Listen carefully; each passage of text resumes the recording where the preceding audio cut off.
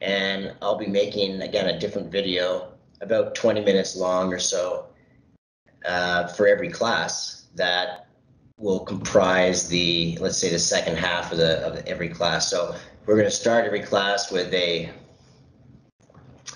kind of a question and answer where you should be prepared to ask a question based off of previous content. Again, it doesn't really matter if it's chapter 1 or chapter 2, whatever it is, or chapter 3 or chapter 4, but come to class prepared to ask a question. Okay, so with that being said, so welcome to class 13.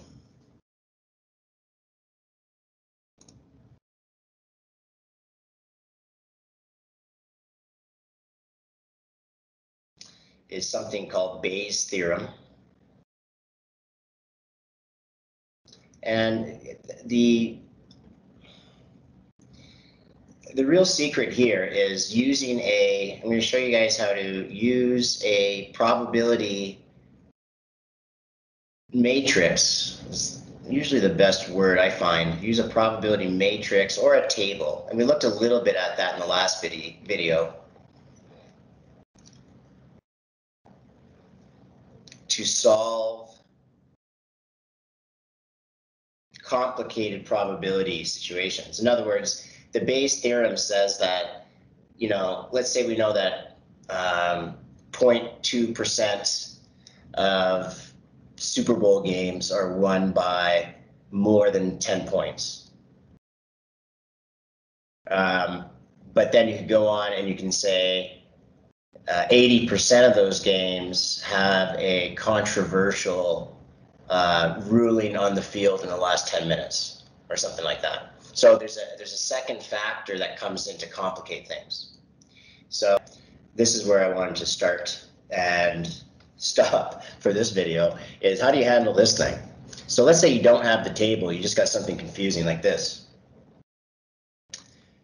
So again, it could be Super Bowls where the coin toss is disputed or whatever it is, but you got something and then there's a complicating factor. So assume cancer has a 1% prevalence rate. In other words, 1% of the population has cancer. I don't know how they figure that out, but let's say that's true. Denoting the event of having cancer by C, we know the probability of cancer, right? Okay, so that shouldn't be too bad. This is a simple event right here, right? Either you have cancer or you don't have cancer. Now, here's the problem, is that there's a false positive. This is the complication right here. You introduce the complication. And again, we've already kind of seen this in the last example, but we were given a table. But what if you have to build the table yourself? That's where, again, the added complication is we don't have the table yet, or the matrix. So we have to build the matrix. That sounds a lot cooler than it probably is, right? You have to build the matrix. And here's how you do that. Again, they kind of go through it here, but I find it confusing. So this is why I wanted to take some time today to go over it with you. So this is my probability matrix. And it's always going to look like a tic-tac-toe board when you first build it. And again, it's kind of like basically one variable is going to be here. So what do we know? We know that we're talking about cancer, right? So do you have cancer or do you not have cancer? Now, what we're talking about here is there's a test, right? Because it makes sense that if you have cancer or you don't have cancer, this is independent of if the test, they use a test to detect cancer, but whether or not the test works has no influence on whether or not you have cancer or not, right? We don't really think of it that way, but when you go in and get a COVID test, it's the same thing. If your test comes back negative, it doesn't mean you don't have it. It just means the test came back negative, right? There's some kind of statistical thinking for you right there, right? It's possible for you to have the virus, but to have a negative test, which is called a false negative, right? That's what we talked about last time, right? So there's a false negative, just to kind of go through this again. False negative, just quickly. False negative means that your test is positive, sorry, test is negative, but you have cancer. And again, I go through that in video number 12, so you can go through that and look at all the other ones, right? Test is negative, but you have cancer. Okay. And I go through a false positive, right? Again, that's video 12, right? Go watch video 12. Now, so you have cancer or not, this has nothing to do with the test, but hopefully the test tells you if you have cancer, it's positive. And if it's negative, you get a negative score. Like hopefully the majority is over here, right? You have cancer and it's positive. Hopefully the majority is here. And in this row, if it's negative, you want this one to be bigger than this guy here, right? You'd want this to be bigger than that, and this to be bigger than that.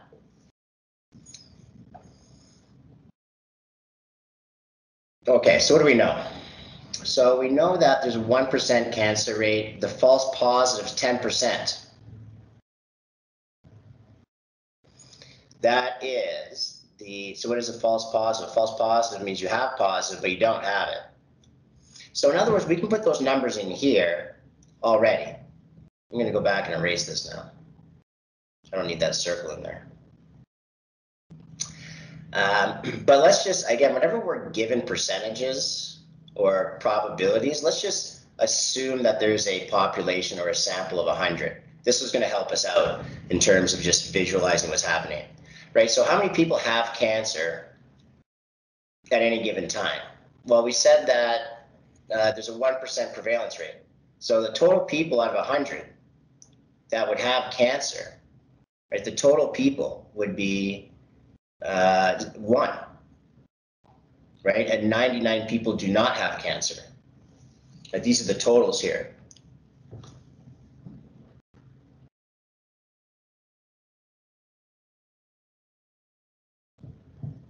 All right. Right, because this makes sense, right? I mean, if there's 100 people and 1% have it, that means that all through here, 1 people have it. And 99 people don't have cancer. Now, the real question is what's going on with this stuff over here? So the false positive rate is 10%. That is the probability of a positive test given. So you can just use the conditional probability. The probability that you have a positive test given that you do not have cancer is 0.1. Now, based off of our formula sheet, right, if we go back to our formula sheets on, let's just put a new one in here. Right, if you look at your probability here, conditional probability, right, this is the important one. This is the difficult one in this chapter, right? Make sure you're all over this one. If you want to get that A+, make sure you understand how this works. Okay, so again, I just kind of remind myself there. So if I know this, if I know the probability of positive given that you don't have it, then I can write using that formula. I go, you don't have it, is the same thing as the probability, and this is what I really am looking for here now. The probability of positive and no cancer, because that's going to give me this. Right, that's going to give me this square here over the probability that you do not have cancer. We know the probability that you do not have cancer. Right, the probability that you do not have cancer, because we can do all this here, right? We know that this is 0.1. The probability that you do not have cancer is 99. Sorry, this guy, yeah, false positive is 0.1. So here we go. We don't know this one. This is what we want to find out. What's the probability you don't have cancer? 99. Okay.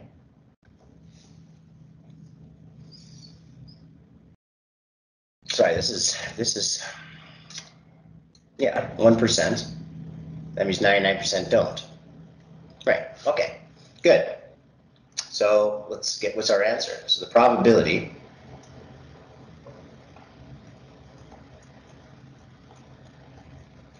is going to be 0.1 times 0.99. In other words, 0.099. So how many people is that? Again, it's a discrete thing, so it's kind of difficult to say, 9 point times 100, that's 9.9 people, which is kind of difficult. But let's just, for the sake of this, just put 9.9 anyways. I know you can't really have 9.9 people. You could just bump this up to 1,000. That's what they do. They just say, well, instead let's use 1,000 so that the numbers work out. But again, for the purposes of this table, it's fine. Okay, so if 9.9 have it, then you can fill in the rest of this, right? Because this column has to add up. So we're basically done now. Because 0.99, and then I can figure out what this is. This is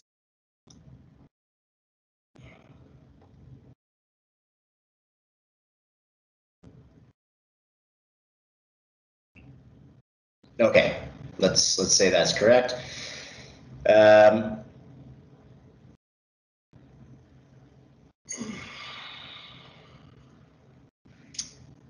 Right, I have all of this. I have all of this. I guess I have to do one more. I have to do the prop because I'm given another thing, so I must have to use it. So I know the false. I used false positive. Now let's do true positive. So the true positive, right? True positive rate would be people that have cancer, that test positive, given that they have cancer.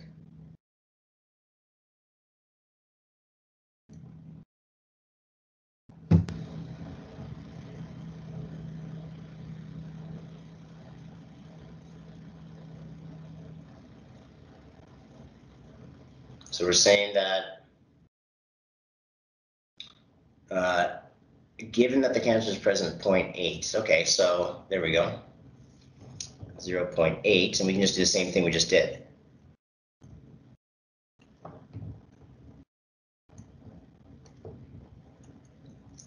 So you just say the probability of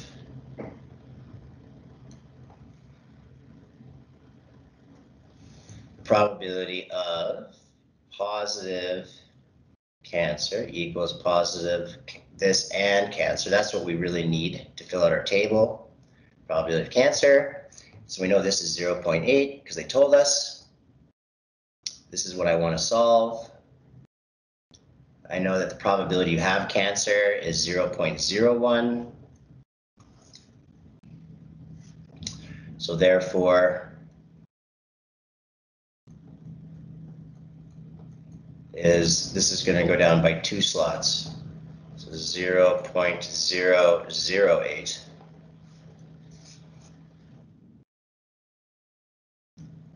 So let's times that by 100. So this is going to become positive and cancer. This guy becomes 0.8. Because again, I guess I could have just kept it as percentages. But again, this kind of gives you a better idea of how many people. Normally, this is how they give it to you. So let's just keep it going like this. So if I know that's 0.8, if 0.8 people actually have cancer, that means 0.2 people out of 1 don't have it. Because again, all these need to add up.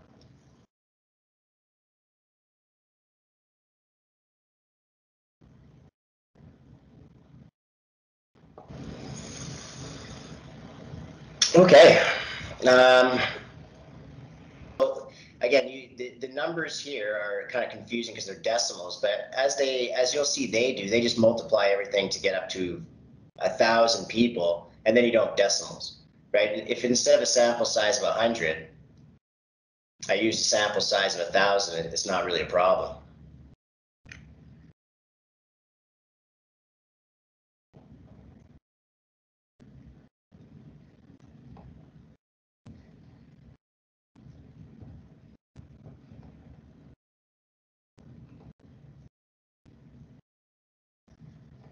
Right, let's just actually put that in there so that we can, when we check our answers, make sure it's the same. So we have cancer, no cancer, positive and negative. And so let's just times everything by 10 here. So in other words, out of 1,000 people, so I'm saying here, if you had 1,000 people, 8 people are going to have cancer and actually test for it as positive, so a true positive. 99 people are not going to have cancer, but test positive for it. So that, again, that's a little alarming, right? And then this one here, we would have 2 people that have cancer that test. So this is also alarming, right? These are kind of the bad ones, right? These are the false results. And then finally, 891 people, which is good, right? These are the good ones. Right, because you have 891 people that don't have cancer, but they get the negative result. So that's good. All right, so that is how you conduct a Bayes theorem probability distribution or a probability matrix table.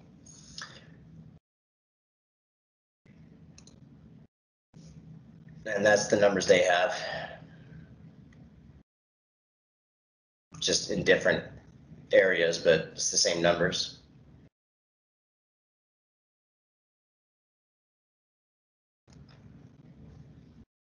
Okay, so they're going to go and do this whole thing here. And again, I didn't really like the way they did it. So that's why I did it the way I like doing it. And hopefully that makes sense. You can do it their way too. If their logic makes more sense than my logic. But that's what they talk about there. And this will be the subject of class number 14. When we look at the counting theories. We're not going to do 4 or 5 here. This is not going to happen. But we're going to do this on class 14. So come back tomorrow for the video on counting, basically permutations and combinations. Okay, bye for now. See you in class. Come with questions. Bye for now.